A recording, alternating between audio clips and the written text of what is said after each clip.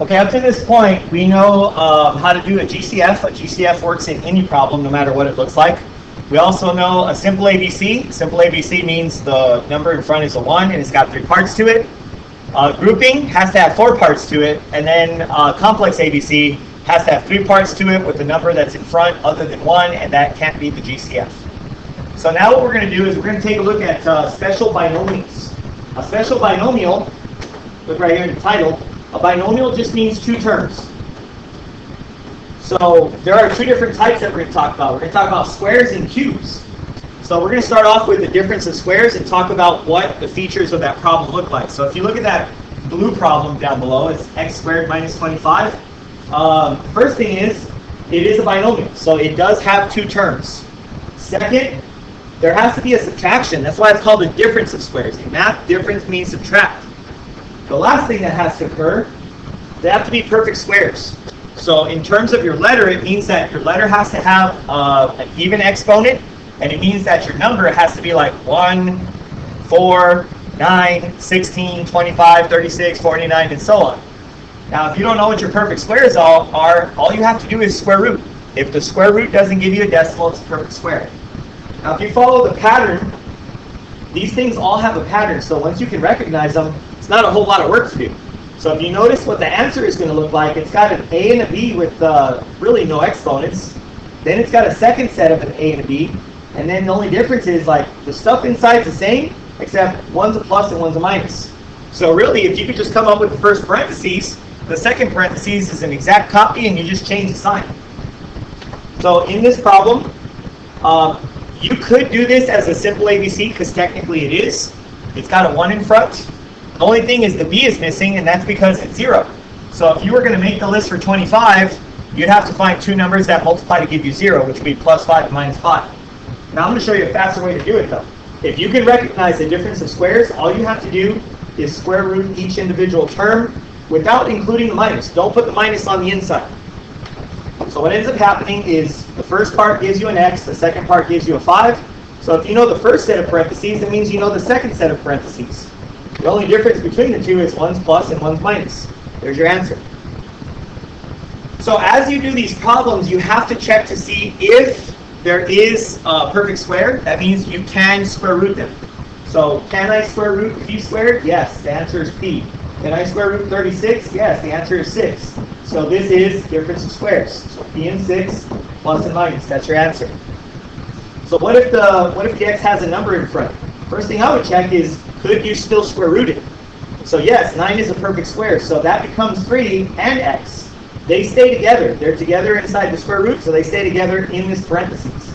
Then I square root the 1, and the answer is 1. So this gives me another 3x and 1, and then I put a plus and a minus, and that's my answer. Same thing with the next one. I square root the entire thing, so that gives me 2n. Square root this one, that gives me 7. So that just leaves me with a plus and a minus with 2n and 7 on the inside. Now what you should start to do though in every single problem is you should start to see if there's a perfect, not a perfect square, but a GCF. Like in this one. If I square root that, that doesn't work. It's a decimal. So we can't do that. So that means that there's a GCF in this problem, and a lot of times it's that front number. Not always a front number, but a lot of times it is. So if I take out the 3, now this is n squared minus 25, and now I have my difference of squares. So my difference of squares turns into 2 more parentheses, n and 5, n and 5, one's a plus, one's a minus, and then just don't forget about the 3 in front. There's your answer. Now if you look at the next one, it's not the type we've been talking about. It's not a difference of squares. But if you notice, the exponent is higher. This one right here, this is a simple ABC. We talked about when that's x to the 4, we just split it up evenly. So I put x2 and x2. So I have to find 2 numbers that multiply to 81 and add to negative 18. So that ends up being 9 and 9. And to be a negative 18 has to be negative 9 and negative 9. And now that multiplies to positive 81. Well, guys, here's the catch with this stuff. If your problem still has an exponent, there's a chance you could do a difference of squares. So technically, this first one can break down into x plus 3 and x minus 3. And then the second one can break down into x plus 3 and x minus 3 again. Now, had any of those been a plus, we couldn't do it. because this rule only works if there's a minus in the middle, or yeah, in the middle. So our answer in this one would have 4 parentheses. Now what we have here is called multi-step factoring, just because we had to do more. So we factored once, and then we had to factor a second time. So that's considered to be multi-step. Now the second type is sum and difference of cubes, and I kind of have them bunched together because it's basically the same formula. Features, still a binomial, so it still only has 2 terms. You could have a plus or a minus in this one. In a difference of squares, you can't have a plus. It has to be a minus. And then the final part to this, it has to be a perfect cube. Now your perfect cubes are like 1, 8, 27, 64. Now these also follow a pattern, and I'm only going to show you the pattern once, but basically it breaks down into this. If you notice that you have perfect cubes in both terms, you're going to end up with a pattern that does this. Now really what you're going to do is you're just going to come up with the first one. The first one is how you come up with the second one, and then there's a pattern with the signs. When you look at your signs, you're going to notice the first set of parentheses has the same signs as the original problem. The second sign in the second set of parentheses is going to be opposite of the first sign, and then the last one is always going to be a plus. So I have 2 formulas, but you don't have to write it down twice. Just understand the only thing that changes is the signs. So since this is a minus, since this problem is a minus, that means this starts off as a minus, this goes to a plus because these are always opposite of each other, and then this one is always a plus no matter what.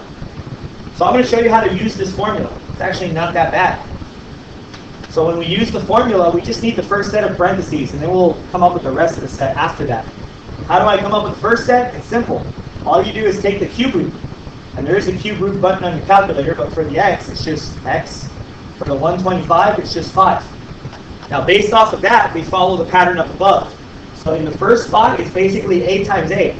Well, let me label this so you're not confused. That's the a, and that's the b.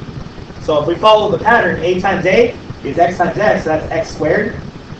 The middle one right here is a times b, so x times 5 is 5x.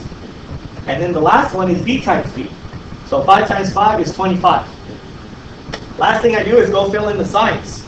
So we use this acronym, SOAP, S-O-A-P. Same, opposite, always positive. So same, plus, opposite, minus, always positive. There's our answer. And that pattern works on pluses and minuses. It doesn't really matter. So I'll show you this again. Come up with the first one, we use that to come up with the second one. So we cube root it. So we have x and 4. So the formula is a times a, so x squared. A times b, 4x. B times b, 16. And then we use the SOAP acronym to fill in the signs. SOAP is minus for the same, opposite, always positive. Now, what if you have a problem that looks backwards, like the one right below it? Doesn't matter. Same rules apply. It's got 2 terms, it's got a minus, and it's got the cubes, perfect cubes. So we can translate it exactly the same way we did the last one. So that's 5, that's x. So the first one is a times a, that's 25. A times b, 5x. B times b, x squared. And then we fill in the signs using the SOAP acronym. So same, opposite, always positive. Now the multi-step just means that when we try to cube root it, it doesn't work. So the 27, actually, let's see, does this one work? 27, yeah, this one actually does work. This is not a good example of multi-step factoring. So 27 is 3, and then you have m, and then 125 is 5. Yeah, that's a horrible example. So what I was looking for was a GCF, but that one didn't have one. So same thing as before though. A times a, so 3m times 3m is 9m squared. A times b is 3m times 5, so that's 15m. And then 5 times 5 is 25. So acronym, same, opposite, always positive. Now I mentioned earlier that if you have exponents, there's a chance you could keep going. This second one will never keep going. It just doesn't work ever in this type of problem. So the 2 types we talked about, difference of squares, that's the the one where they match, but one's plus, one's minus. And then you got the cubes. Anytime you have a cubes, you're going to have one parentheses that has 3 in it, because that problem has 3 in it. So we just follow the patterns, follow the formulas, and I'll put those up on the board so you can follow them. So it shouldn't be a problem.